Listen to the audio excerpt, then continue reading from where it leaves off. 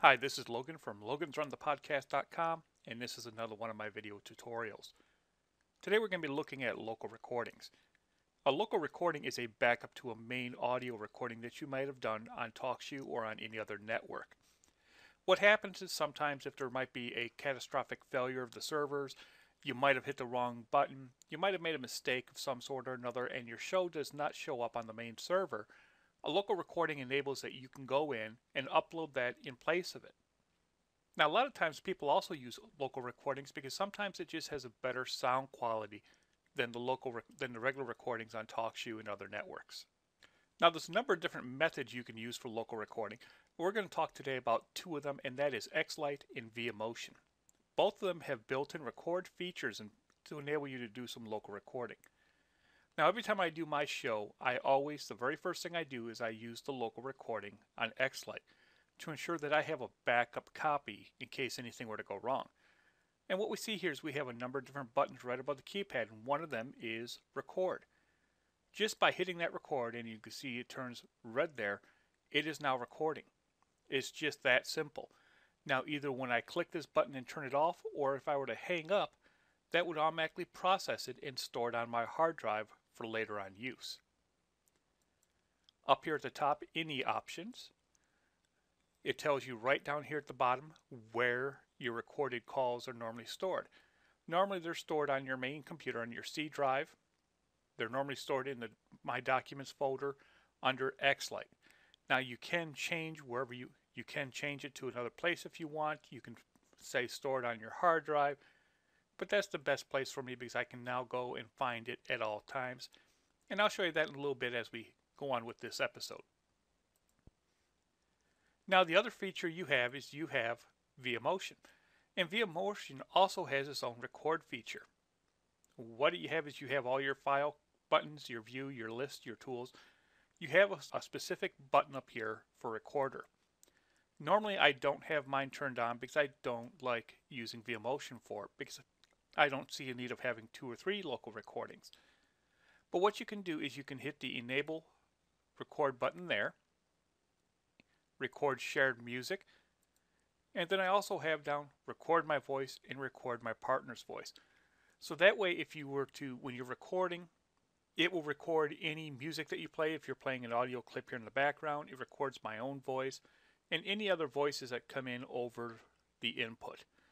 It's a real simple procedure, and once again I'll show you where to find that in a moment.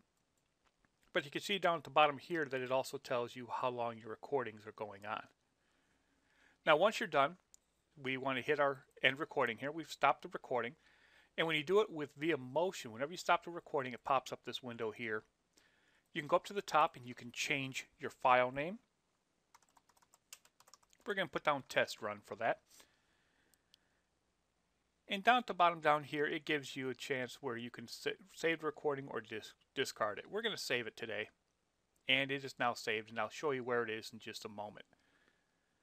To go find your recordings, you want to go up to, in my case, my document folders. You can also find it, like I said, on your C drive. And we have it in the My Documents folder here. Under here, we're first going to look at X-lite. There's an X-lite folder down below, and you just go right into that. And it pulls up all of your different local recordings you've done in the past. Now what it does is it pulls it up, and it does it in a very interesting format. It does the last 2 digits of the year. So in this case, 2010 is 10, 02 for February, and then 28th for Sunday the 28th. It also tells you basically the time it started. In my case, it started at 11:35 a.m. So here you have the recording. An interesting note here also is that it formats in a WAV format. It's not an MP3 format. Now this is good if you want to use a program like Levelator, which I do have a training video on logansrunthepodcast.com and talkshoesupport.com teaching you how to use Levelator, which is a program that levels out all the audio in a broadcast.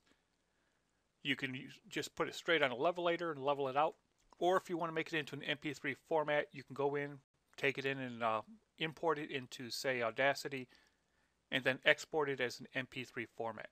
But just be advised that it does come out initially as a WAV format. Now we want to go back out. we want to look for ViaMotion. ViaMotion has a folder here called ViaMotion Records. And by clicking on here, once again, you see all of the different ViaMotion files here. Now, it exports as a VEA file. It's an audio file. I normally open it up with my Windows Media Player. And right up here, we see the test run that we did here.